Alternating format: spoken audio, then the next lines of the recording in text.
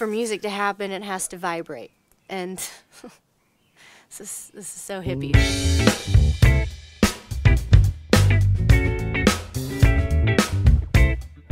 Welcome, Moxie, the princess of the dark. My name is Alexia. I'm from Elkhorn, Nebraska, and I am the lead vocalist in Ms. Moxie. I don't wanna hear about life's little key. Just come pour me a glass of that you're brown and sweet. Studio. Man, Sick of your shit. I just got on the freeway and there's tons of traffic. Well, hurry up because we are definitely ready to rock. Okay, see you in a couple hours. See you next week. I won't do you wrong if you bring me some. That song especially, the tone has everything to do with the way that I mute it and the way that I hear it. I'd almost be tempted to take just the first 4 bars, or first 5 bars, first 8 bars total, I guess.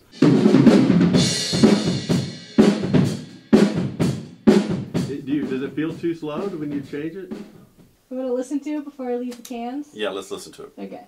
Alexia came to me. She had some song ideas.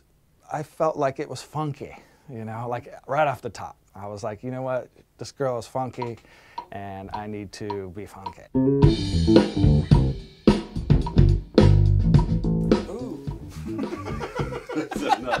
I picked up a bass, and I just immediately started playing some pretty funky bass lines, and it just kind of stuck from there on. It was like something, I just always grabbed the bass first when we sat down to write.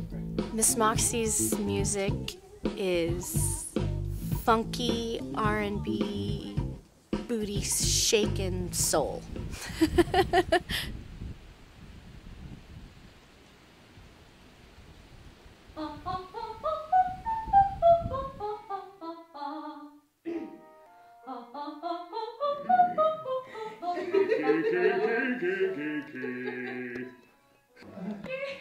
Brax had this idea to use the studio, Big Fish Studio, down in San Diego and in Encinitas area. One of the deciding factors for that Studio One was the vintage microphones and the equipment that we could access that was going to be, you know, right for the sound and the tone of what this music should be. He stole another kiss from me with his lips secretly tasting sweet. With his lips, he fucking shitting, drinking shit. I was noticing it on the end of the chorus, in the bridge. The way you come in on that, just being a little bit Chill. Softer. It's the beginning of the song. Yeah, I know. You know, so. Yeah. Still the first line of the bridge is, you know, I'll get it though. I'm on ooh, I'm on Cool. That sounded. I like that. That's working better. Yeah. And I think in the mix we'll lose it a little bit, so it won't be as evident. I think it might work.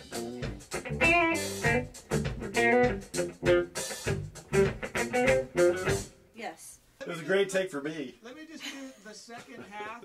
I wanted this record to be organic. I wanted it to have a very organic feel.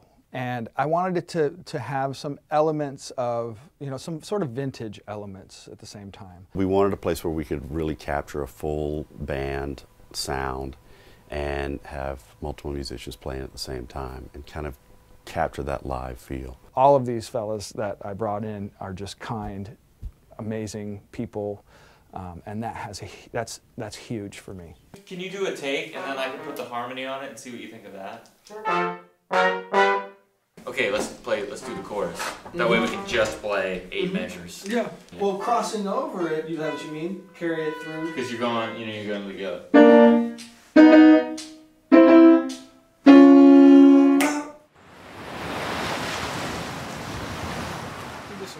Cool, so let's go ahead, let's do a whole pass and I'll play Shaker through it.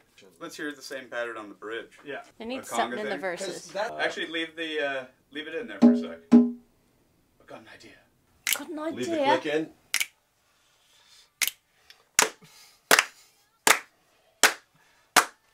Home over, baby. Got that that special something, let me tell you that it's hard to find.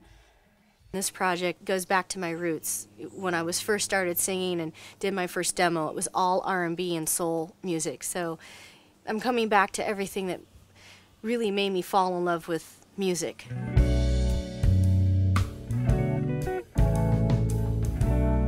I feel like I breathe when I sing.